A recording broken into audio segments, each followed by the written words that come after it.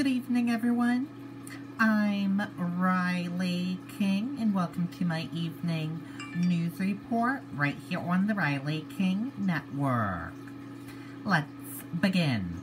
Concord High School raising money for Capital Region Food Program. Staffers and students are hoping to raise $10,000 to help provide 2,000 area families with a holiday meal and food for 2 weeks.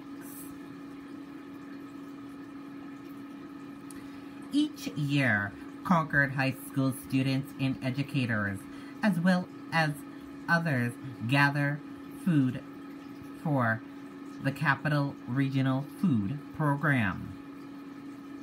The program has, for close to 5 decades, provided food for those in need, as well as the special holiday food basket program. But this year, everything is different due to the coronavirus, and the program is not accepting food donations, even though there are still residents of Concord and the Capital Region in need of assistance. This year, Concord High School is attempting to raise $10,000 to assist the organization.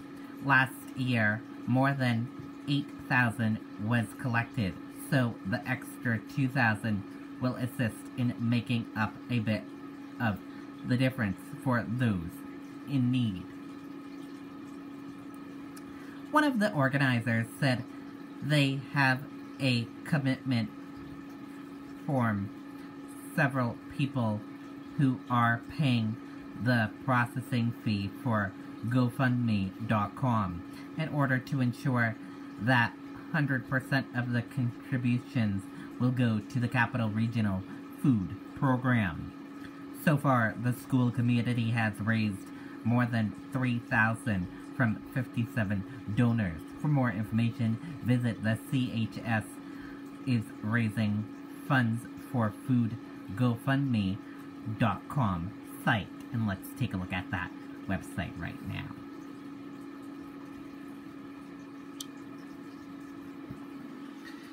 And this is a look at the GoFundMe page, as you can see. This is how much they raised so far, and this is how much they need to get right here.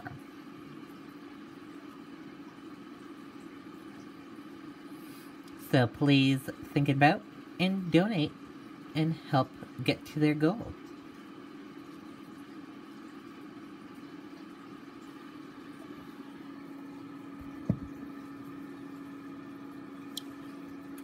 And that does it for this evening news report right here on the Riley King Network. Thank you for watching this evening news report. Have a great rest of your evening. I'll see you back here tomorrow for another news report. Good night and goodbye, everyone.